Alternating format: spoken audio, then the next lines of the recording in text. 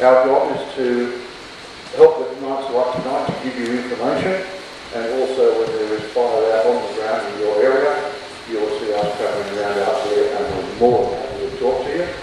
We are trying to give you as much information as we possibly can, and I will be honest and a bit up front, the information that I have tonight is rather skim and a little bit tight, but hopefully I can give you what you need for down here. Now tonight we have with us Mark Greenfield. Mark is the Mayor of Blue Mountains and he is also a member of the Rural Fire Service. Mark, would you like to speak to us?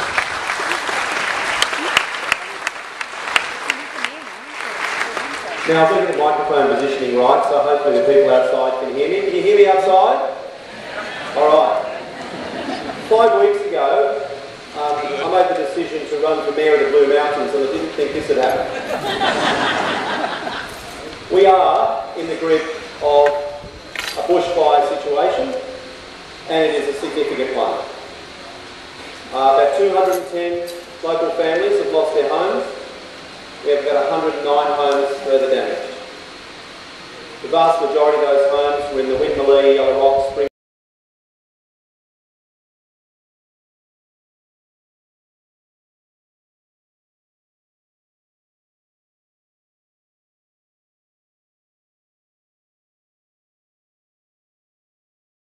conducive to a safe situation. Can you still hear me outside?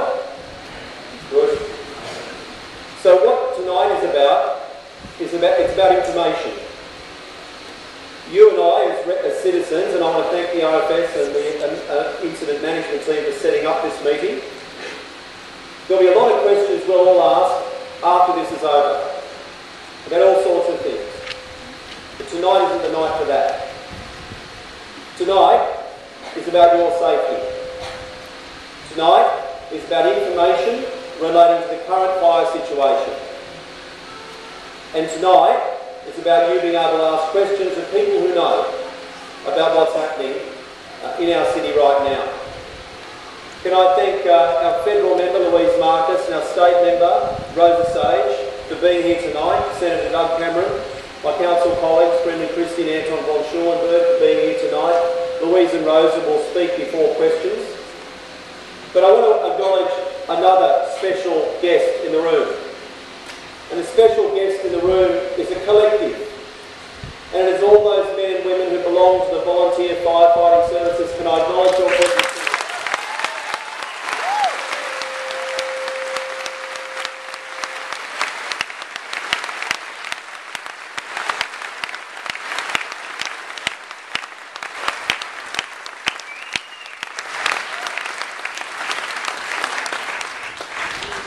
At 4:30 a.m. yesterday morning, I was up in Mount Victoria. I watched the trucks come in and go out. Tired volunteers, wave after wave of them. And they're out there tonight, and they'll be out there tomorrow. We have lost 210 homes, but not one life.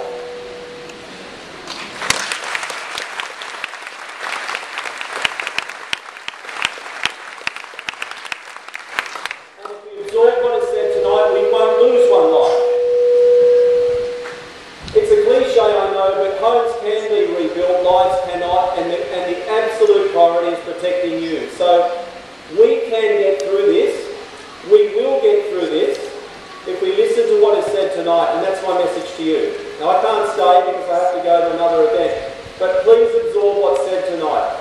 Keep your ear to the radio tomorrow and the days thereafter, watch those text message alerts, and I'll tell you something, we will all see each other again because we will all be okay. That's the message. Now, this is a terrific community, a fantastic community. People who've lost their homes, the second question invariably is about other people. And when this emergency is over, our attention will turn, and it's already turning, to those who've lost their homes and to the city recovery. So to end, I'm causing feedback, so I'm moving. So to end, let me just say this. Absorb what's said tonight, keep your ears to the radio tomorrow, watch the text message alerts, follow the directions of our emergency services people, and we will be okay if the fire comes, We will be okay. And you and I will all see each other again in happier circumstances. Thank you for coming in such vast numbers tonight. Thank you very much for your concern about the current situation we find ourselves in.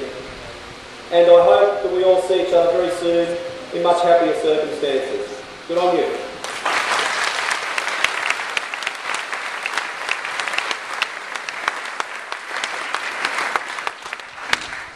Thank you, Mark. Ladies and gents, the sort of things that we do want to cover tonight is for your safety over the coming at least minimum 24 hours, probably somewhat more than that. Now, the team that I coordinate down here in this sector have been handing out these books for quite some time. In fact, we've given out just on 5,500 of them through local markets, other meeting places. There was a box here tonight. They did not last long. And these are available on the RFS website. The RFS website is www.rfs.nsw.gov.au. There are a number of other sources, which I think Mark's putting up for us now. One of those that obviously is, in my mind, one of the best is Radio 702, the ABC. They are going to constantly give reports, and as the fire moves, they will give updates. And the more critical that fire gets, the more frequently they will give updates. There's also obviously the radio, the television stations. We have Channel 7 here tonight. One of the ones I've been watching lately. We also have ABC and 24, which are constantly, all three of those are constantly giving updates. Across the bottom of the screen and on 7, you are getting a constant feed of up-to-date information on what is currently happening. So that's the report as well. The advice that is coming out now is tomorrow is going to be a very, very unpleasant day. Now, to this point, we have tried our best to protect our local area. This last week, we did a major hazard backburn around the Mount Riverview area, so that is protected from a fire approaching from the westerly direction. Today I've been up in the Rose Road Chapman Parade area, and we have a massive backburn through there. Big backburns are being conducted right across the mountains to try and protect each and every community. It will be an ongoing event. We have also tried to put what we call a black line across the Grove State. At this stage, I'm told that we're about 80% in. We have tried it in the past, we have been successful, and we have been able to stop the fire coming down the Grove State, which is, I'm sure you're all aware, is currently in the Grove, and it is slowing down. What tomorrow is going to bring is I suppose, anybody's guess, but it's better. Now, what we're suggesting, if you have a fire plan which says that you are going to leave, and there are two sections in our fire plan on pages 16 and 17. One is a stay and defend plan, the other one is leave early and go. What we're suggesting is the leave early decision is to leave on time. One of the potential issues that we have is we have so many areas in the mountains where you have one street out, one road to get out of where your home is. If something happens where there's an accident or smoke which is so bad that it brings that road out, or for some reason the road is closed. I'll give you an example of probably experience that I know. You need to be able to get out. The best way out, obviously, is down the Great Western Highway. But bear in mind, we haven't been to there. All it takes is to someone to realize that there is instead we have an accident and what happens? The highway's closed. So, guys, please be careful, please take your time and please settle out as early as you possibly can. What we're suggesting is out of the area, if you can, for 24 hours. If you have friends or family in the city area, we suggest you spend a little bit of time with them. Several reasons. One is for your safety, but it's also to allow us to do our job. There are red trucks here, there are white trucks here, there are wide range of coloured trucks here from almost every state on the East Coast. Those guys have given their time and they are all volunteers to come to us, and it's an awesome exercise on every day. Those vehicles are travelling on the roads, quite often under lights and sirens, and if you see a vehicle coming under lights and sirens, please move over for them and let them through. They are going to defend someone's home. It will take you only seconds longer to get where you're going if you pull over and let them through. Now, I can honestly assure that has not been happening. So please, let them through. Up on Hawkesbury Road on Thursday night, when the whole area there was being impacted extremely severely, we had people who had parked cars on the footpath, on the curb, and in the first lane of the road, and then left the cars. We had fire trucks, we had all sorts of emergency vehicles, ambulances, a lot, trying to get through that into the morning on one piece of the road. Okay. So far, as Mark said, we have lost a significant number of homes. Part of my role is out talking to people where they are gathering. And on Thursday night, I ended up out of the section of Hawkesbury Road and Signal Creek Road, where at the first start I got there were around somewhere around 130 people there. They were people who were a lot of those who had come out of Signal Creek, and they didn't know whether they had a home to go back to, and a lot of them knew that they didn't have a home to go back to. And some, as the police were telling people, they were on the road just trying to make sure that we didn't have problems with people going and buying things. They were coming back and they were telling us about the ones that were gone. And I've got to say, I'm human. I have tears on down and just talk to some of the people. Each can be very, very emotional in dealing with that.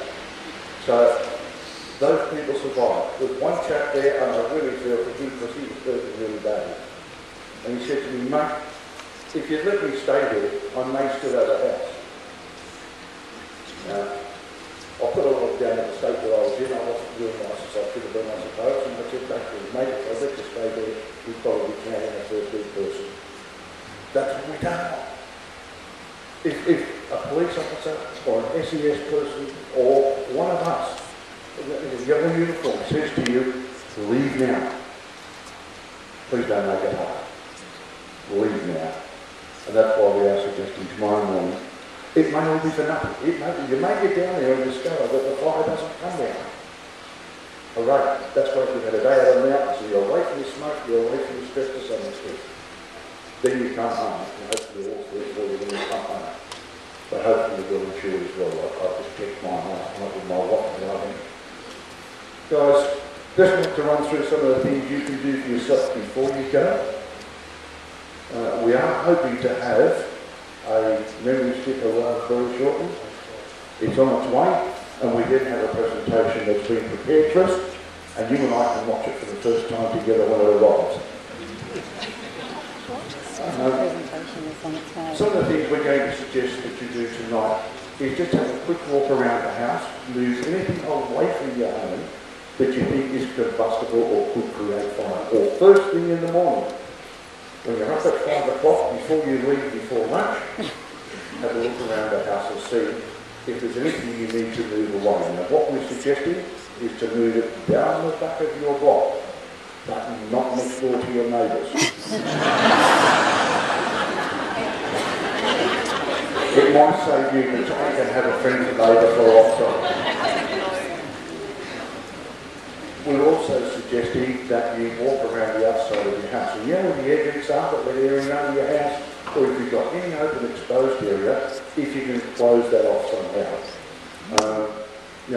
People talk about, and we recommend putting screen mesh across those vents, but it must be the stainless steel or the type of mesh that doesn't burn. The type you use on fly screens with arms starting to go on 30 seconds flat. If you have back awning, back decks, and over that deck you have a shade cloth roof. It's up to you, but I saw one of those burning quite fiercely out on Singles Ridge Road. The house was okay at that stage, and we were lucky enough to be able to put that out. But had we not seen it and been able to put that out, we may well have lost that house because that mesh catches the falling embers. That shape block will catch and it burns quite well. Other things around your home, if you have decided to stay and defend, plenty of water, guys. A bath full of water, buckets full of water, and preferably buckets inside, because if you set your bucket full of water up out in the yard around your property, and the fire comes through, you then go out to get the bucket, or you've got some molten bottle of plastic on the ground. We also suggest, if you're going to have a hose hooked up, which is a very, very wise thing to do, that you actually take that hose inside with you as the fire hits. Because if the fire hits and it goes around your property, you won't have a hose. Neither will you have the plastic fitting on your tap. So if you come out afterwards, hook it up quickly and go knocking out the spots of what they're actually doing at the time. The other thing we're going to ask you not to do is not to climb on the roof of your house. There have been several injuries, broken ankles, etc. of people who climbed on the roof of the house and then brought it down. They're right when you've got shoes on, water on it, on a slope like that. Go over the side. And there have been a couple of injuries of that sort. And yeah, the last thing your family needs is for you to be injured and unable to help them. So please stay off the roof. If you are staying to defend, there is a range of clothing which is recommended. It is cotton clothing or wool. Do not have a nylon or synthetic clothing on whilst you're out around your property. Even after the fire's passed, do not. Because embers, you're out there and there's still embers falling and they fall on your shirt and you are burnt. Okay? Cover arms, gloves on hands if you have them, a pair of goggles because the smoke is going to be incredibly thick. As soon as your eyes start to tear up, you lose vision. Okay, so a pair of goggles and a hat. Alright, so that you're totally covered.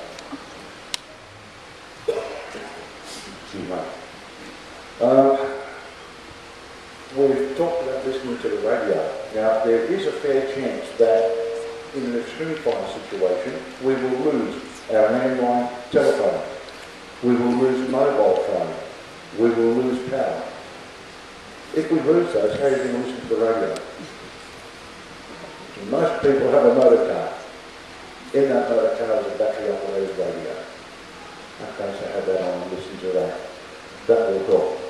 If you are in your home when the fire impacts, and look, even the best laid plans, people can get caught in their home. Secure your home as best you can. Across your doorways, you put towels and bed them down so that it does not prevent the embers coming in under the door. Put a nappy, you know, ordinary baby's type nappy, and make it a clean one. Roll it over, twirl it on the ends and wrap it around the back of your neck so that you are breathing, through air that is to some extent filtered. Okay? If you are leaving, some of the things that you may need to take with you is a change of clothes for at least 2 days. All of your personal medications and all of your script repeats. Do not leave those behind. You need to have enough money to last you a couple of days and obviously your credit cards. Any personal documents that are important, things like your insurance policy. One of the things that, a comment from a few people that we were talking to up on Single Ridge Road on Thursday night, I don't even know what my insurance policy is, I'm not sure who my insurance company is. That makes it pretty hard to lodge a claim, but look, if you do have that sort of a problem, there is help available for you. Being set up and spring local people, you'll hear more about that as we get towards the end of tomorrow. There is help to help you there. The situation post tomorrow, we really don't know what's going to happen. And what we're saying to you about tomorrow is only an educated guess. It could be worse, it could be less catastrophic. No, I won't use that word. Less serious than what we think. There is a term that has been bandied about, and it is an accurate term. It's called catastrophic rating. And there are a series of others. Would people want me to run through what the fire danger index ratings are? Show of hands if you want. Okay, seems to be enough. All right. Fire engines at ready. That's the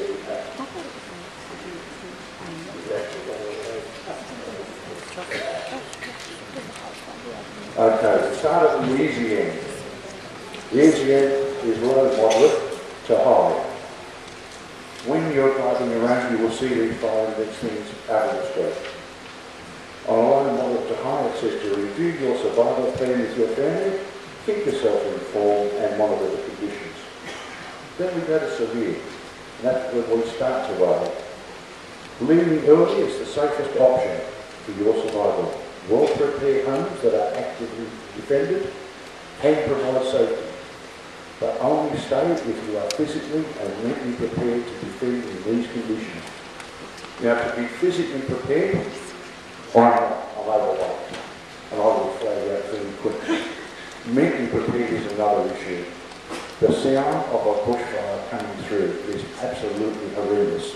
So if you are in your house and you are bunkered down, when you hear it, when you hear windows pop and things like that, for heaven's sake, don't go outside. Stay where you are, because the fire will go over the top and give you time to get out before the house is fully impacted. Okay? The next level up is extreme. This one, there's only one real option, is to leave. Get out now. If you're not prepared to leave on the day, then we wish you luck. We're saying to you, there are only so many fire trucks on the mountains, even with all the ones from interstate. We cannot protect and defend all of the streets, let alone all the houses in those streets. So again, the option is, as we've suggested, if you can by lunchtime tomorrow, if you have the option, please move out of the area. And the last one is catastrophic. Now, it is highly unlikely that we will ever see in the mountains a rating of catastrophic. The RFS does not determine those ratings. They are done by the Weather Bureau and a range of people who all work together on a management team who make those decisions, and we are being told what the rating is. But for the purposes of the lower mountains, extreme is about as hot as I hope it will ever get, and that's not a time to be.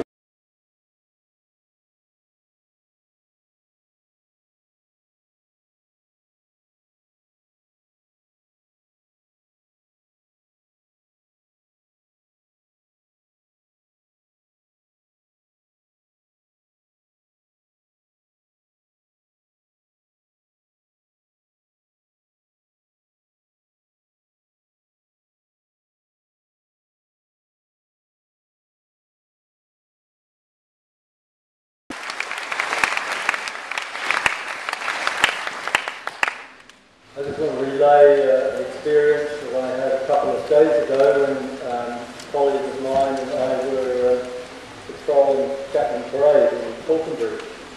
Chapman Parade, you may or may not know it, it's a very long road that stretches out into the bush, one way in, one way out. It has a lot of side streets, also one way in, one way out. It is very susceptible. It's one of our more vulnerable streets, and yesterday, in fact, was evacuated. The day before yesterday, as I was patrolling that street, talking to people, I was hugely impressed by the degree of preparedness that people were doing. We spoke to householders, residents, and the neighbours that come along. I discovered that we've been talking to each other and working together. And this is what you need to do. I also discovered on that street some people being a little bit silly. There were people sitting on roofs, watching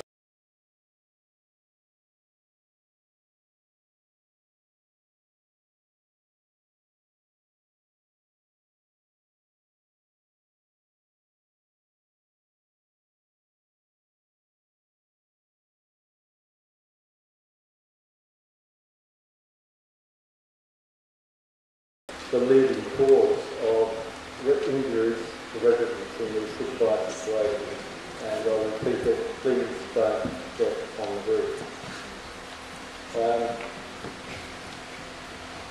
What I've done is, because I live fairly close to the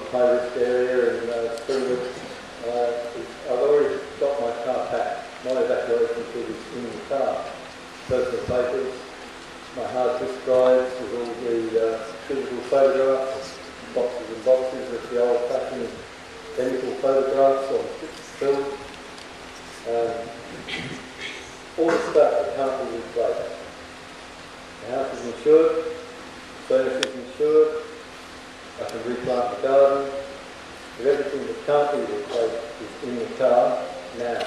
And I strongly recommend that you do the same as soon as you can. I'm not saying that you have to leave, but I strongly advise that you do, because of the very hard dangerous tomorrow. And if you leave it too late, look at the number in here, there's hugely overpacked for this hall. Imagine all of you trying to leave at 8 o'clock tomorrow morning. What are we going to get? Traffic jam? How are the fire trucks going to get up here? With difficulty. So I recommend taking your car now, even if you're going to stay the night. Now, I think I'm going to use a volunteer firefighter. Would you like to join us? Be a volunteer? These guys are my favourite firefighters. Give them a round of applause.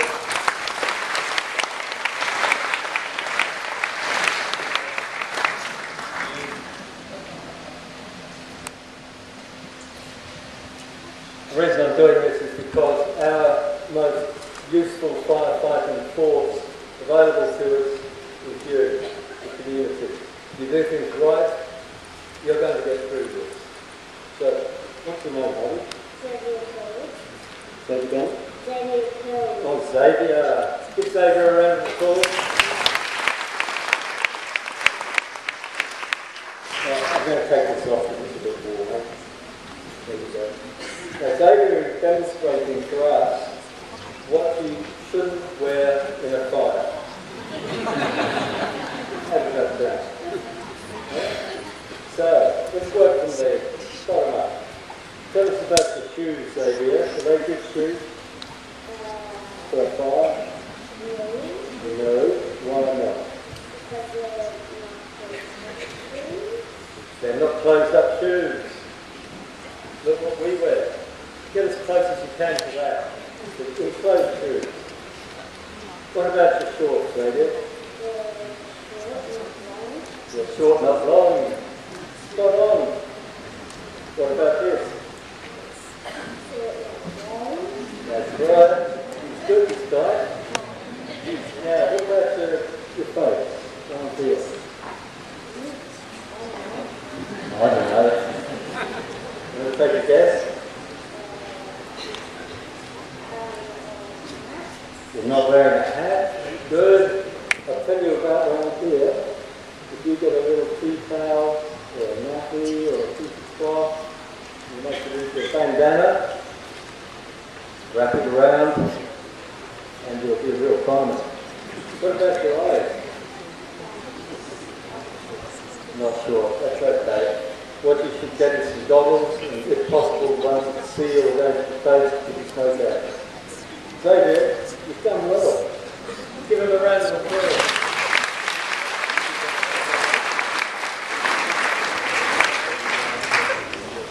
Our USB stick has arrived, and now we're going to have an adventure because I have absolutely no idea what's on it.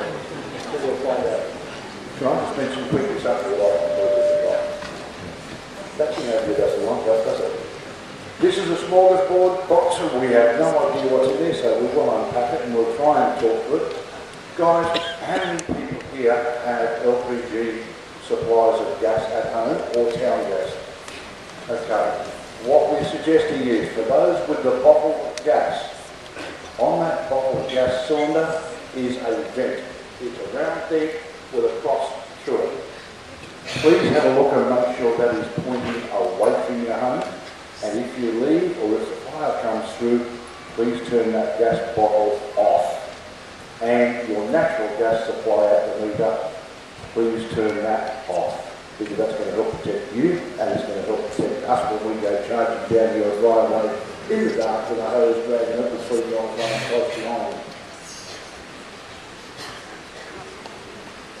Okay, what we've got coming up is a map.